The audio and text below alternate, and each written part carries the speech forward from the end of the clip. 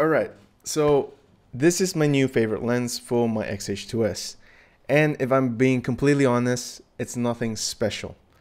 But it does help me get the job done, and I've had this lens for a couple months now, and it is fantastic for my workflow. So let's talk about it.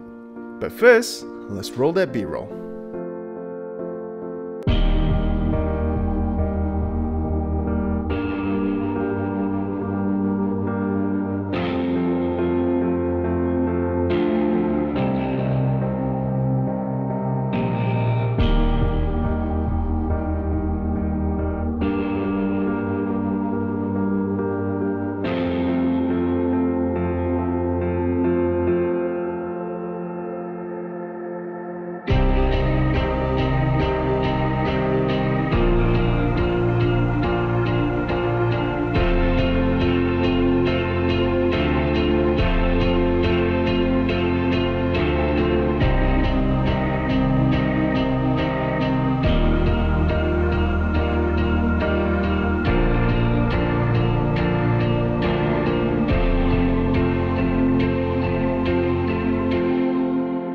So this lens that I got actually has a little bit of controversy towards it, but there is a reason why I got this lens.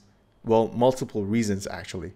And hopefully this video can actually help you guys get into my mindset of getting not just this lens, but any gear, any new gear in general. Because I'm pretty sure a lot of us have gone through this situation before. So let's track back a little bit. For about 3 to 4 months, I was actually debating on 3 different lenses. And these 3 lenses, I found that they were all amazing, but there was something from each of these lenses that turned me off a little bit. And unfortunately, the truth of the matter is there will be a piece of gear that will be better than the one that you got. But none of that matters if you don't know how to use it properly. You don't know how to utilize that specific piece of equipment properly. Sorry, I'm rambling a little bit, but here we go. The 3 lenses. The 3 lenses are the Fujifilm XF 18 to 120mm f4, the Fujifilm XF 16 to 80mm f4, and the Tamron 17 to 70mm f2.8. Now, before I get into the pros and cons of these 3 lenses, I should also mention that I did have a checklist of the right lens for me, and this included image stabilization, a good zoom range, decent minimum close focus distance, good autofocus, and it has to be decently priced. So let's start off with the 18 to 120. This lens is a no-brainer. It's so good. It's such a great lens. It has an amazing range with a 35mm equivalent of 27 to 180 millimeters. That is your full wide to telephoto. That is amazing. And having it at a constant f4 aperture, that is insane. And to top it all off, it's parfocal, it's made for video, and it's made specifically for the Fujifilm X-H2S. But why didn't I get it? Well, there are 3 reasons why I didn't get it. The first is I'm not a big fan of power zooms. Because I'm more of a documentary run and gun style filmmaker, that I like it when I can just zoom in and out straight away rather than having to wait for the power zoom to get into wide or tele. And yeah, I'm just not a big fan of power zooms. And the second reason is there is no OIS on this lens. And I know IBIS has gone really good nowadays, that OIS is pretty much non-existent, but I would love to know that my lens will be able to give me a few extra stops of stabilization without having to whip out the gimbal. Also, I don't really trust gimbals that much yet. And the third reason is it's the most expensive lens of all the 3.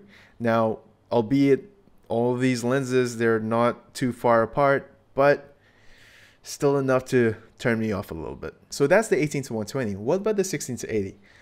Well, it still has a good range, a 35mm equivalent of 24 to 120 millimeters, and at a constant aperture of f4, same like the 18 to 120. And it is one of the oldest lenses of the bunch. So there are many reviews for it, but the reviews are varied. They go from I don't like this lens to I love this lens, and mostly it is very neutral and very meh. But that being said, the 16 to 80 has OIS, and no power zoom, unlike the 18-120. And it has a really good minimum focus distance of 35 centimeters throughout the zoom range, which is pretty great in my opinion. So that's an automatic win, right? Well, not really. There are 3 reasons why I got turned off by the 16-80. Now, the first reason is the autofocus is not the best. It's pretty slow, and it was built more for the Fujifilm X-T4 when the X-T4 was starting to get into video. The Fujifilm was starting to get into video with the X-T4. 16-80 was there, but it's not the best autofocusing lens. It's a bit of a hit and miss, and if you're going to move quickly, well, it's most likely a miss. The second reason is, well, the f4 constant aperture. I know I said the f4 is pretty great, but if I can get f2.8, why not, right? And the third reason is the price is so close to the 18-120 that I felt like, why should I be buying a lens that is the same price as a newer lens, but with issues and not built by Fujifilm's own cinema team? And yet I was still debating between those 2 lenses. Then comes the third lens, which is the Tamron 17-70mm f2.8. I personally found that this lens is actually the cheaper, lighter version of the 16-80, but with f2.8 constant aperture throughout the zoom range. And you know, this lens is a really good lens. It has so many pros. It's lightweight, it's the cheapest of the 3. It has vibration control, which is Tamron's version of OIS, and the autofocus is pretty good. But I was still debating because I personally felt that there were issues with this Tamron lens. Again, 3 reasons why the Tamron lens turned me off. The first reason is it's so lightweight that on the X-H2S it felt very back heavy. It didn't feel robust, and it felt very cheap. You know, so it felt like it was gonna break on me very quickly. So I didn't want that. The second reason is it's not the best zoom range of the 3. It's very in between the 2. It has a 35mm equivalent of, sorry I have to look at this, but it's a 25 to 105mm. 25 to 105mm. To put into context, the 16-80 is 24 to 120, and the 18-120 is 27 to 180mm. And I know it's only that little bit of range, but it seems like a lot to me.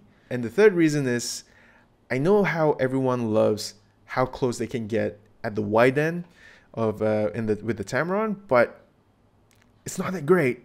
Honestly, I'll be honest, it's not that great. If you were going to be so close to an object or something, it shouldn't be an ultra wide at 17mm. It doesn't make sense to me. So the Tamron has a minimum focus distance of 19 centimeters at the wide end and 39 centimeters at the telephoto end. But if you account for compared to the 16-80 here, the 16-80 is at 120 millimeters equivalent, and the Tamron is at 105 millimeters equivalent. That 4 centimeters gap between each other is actually a lot. And so that's why the Tamron 17-70 turned me off a lot. So you can see where my frustration was at. There were so many good things about these lenses, and there were so many things that really turned me off of getting each of these lenses. But obviously, you wouldn't be watching this video if I hadn't chosen the right lens for me. And this lens actually ticked not all, but most of my boxes in my checklist. It's a lens that has image stabilization. It's a lens that has a good zoom range. It has decent minimum close focus distance throughout the zoom range. The autofocus is alright. The price is decent enough. But to top it all off, it's nicely constructed and feels good in the hands. It doesn't feel cheap, and it is a lens that's optically fine, but gets the job done. And so I ended up getting the Fujifilm XF 16-80mm f4. So the B-roll you saw earlier in this video was actually shot with the 16-80mm f4. And most of the B-roll you see in my previous videos were actually shot with this lens as well, because I've had this lens for a couple months now. And I'm just gonna put it here real quick, just there. So in real life testing, I actually found that this lens is a great lens to have in my arsenal. It's a really good lens to have. It has that zoom range and it has that nice close focus distance. So if you're thinking about getting a specific piece of gear, you should go and watch videos, gear reviews, watch them, the biased ones and the unbiased ones. Watch them all.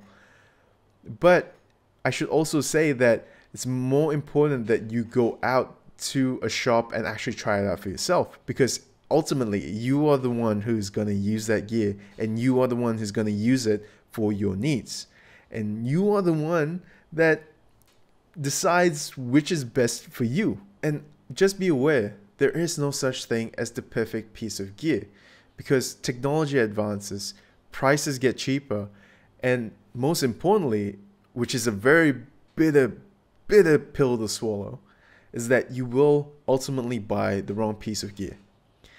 And that is completely fine, because mistakes do happen. You learn from that, you adapt, because you will grow from it. You grow and you become a better filmmaker, better photographer from that wrong piece of gear. So if you're currently in this headspace of, man, which piece of gear should I get? Well, go out to the store and play with it. But more importantly, have a checklist ready. Make sure it fits your checklist and you know what exactly you need from that piece of gear. Go out to the store, play with it. You know, it's even better if you use it in an uncontrolled environment so you can see what flaws this piece of gear has. Anyway, that's it from me. I hope you guys found this video enlightening and I hope you guys enjoyed it. And yeah, I guess don't forget to hit that like button and subscribe, and I will see you guys in the next video. See ya!